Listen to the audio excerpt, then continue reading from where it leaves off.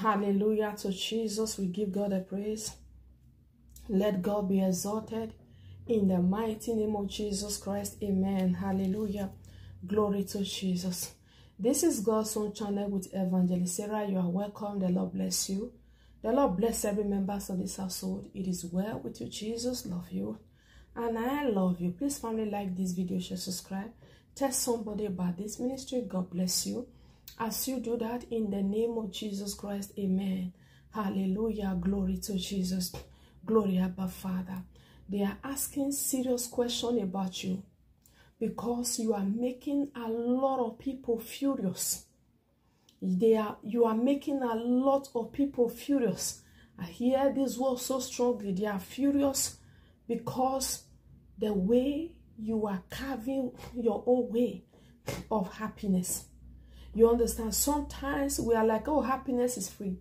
Sometimes you have to work for it, for you to be able to release happiness, because when you look at the situation of this world, you will not even want to be happy at all.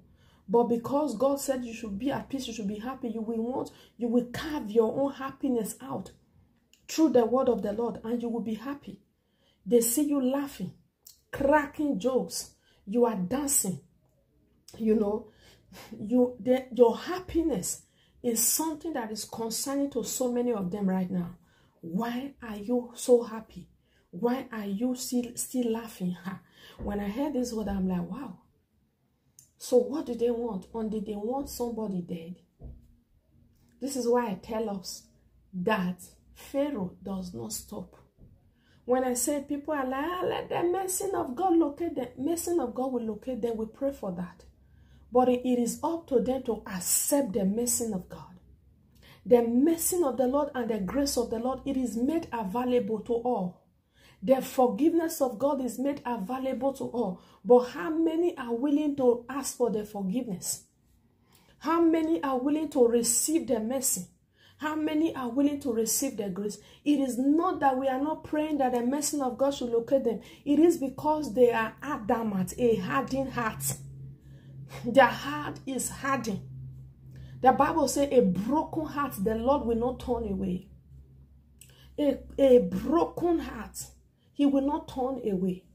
But there are so many arrogant people who are completely sold out for darkness.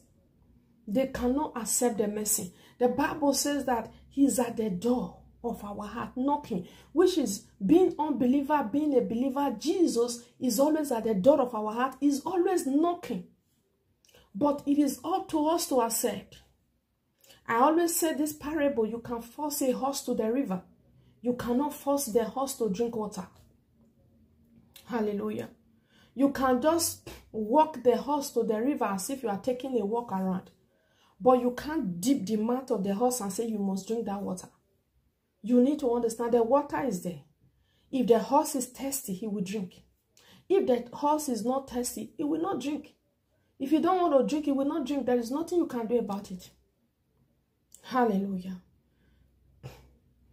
People are furious. They are talking about you with anger, with a lot of hatred and jealousy, because you are happy.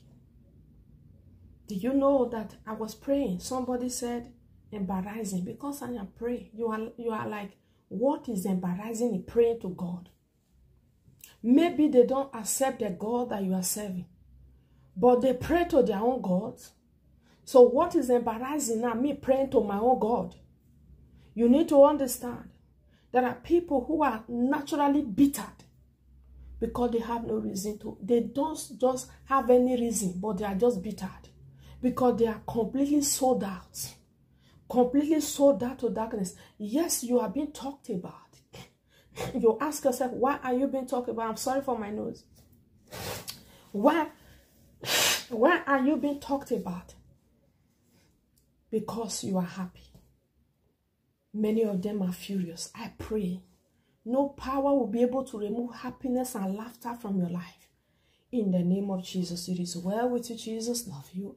And I love you with the love of Christ. I remain your sister, Evangelist Sarah. By the grace of God, I will see you again. Bye-bye.